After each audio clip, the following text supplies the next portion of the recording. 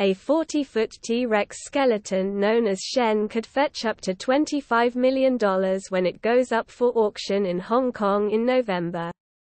Shen, which was unearthed in the Hell Creek Formation, in Macon County, Montana, 2020, lived during the Cretaceous period, around 68–66 million years ago. The scientifically important and rare skeleton has since been reassembled in an accurate pose, epitomizing the T-Rex's infamous ferocity. The auction, set to take place on November 30, will be the first time a T-Rex skeleton has ever been offered at auction in Asia.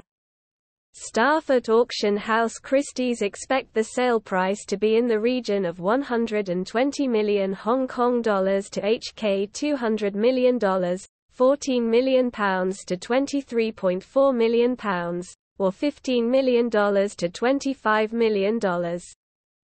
Tyrannosaurus rex was a species of bird-like, meat-eating dinosaur.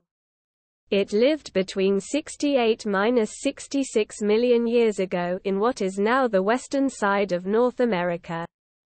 The winning buyer could potentially be a multi-millionaire private collector who wants to display Shen in their massive mansion, something that has proved a point of contention with paleontologists.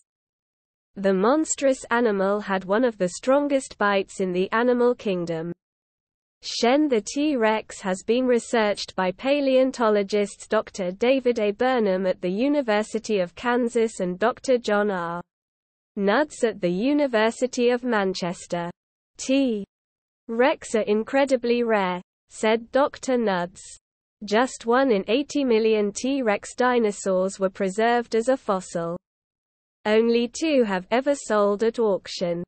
They could reach up to 40 feet, 12 meters, long and 12 feet, 4 meters, tall. More than 50 fossilized specimens of T-Rex have been collected to date. Rex is the greatest of all dinosaurs and Shen is one of the best. T-Rex is the epitome of evolution for meat-eating animals. It had the strongest bite force, the largest orbits for any vertebrate, and a brain that was remarkably advanced for dinosaurs. The skeleton, which is currently owned by a private collector, will be physically on view at the Victoria Theatre.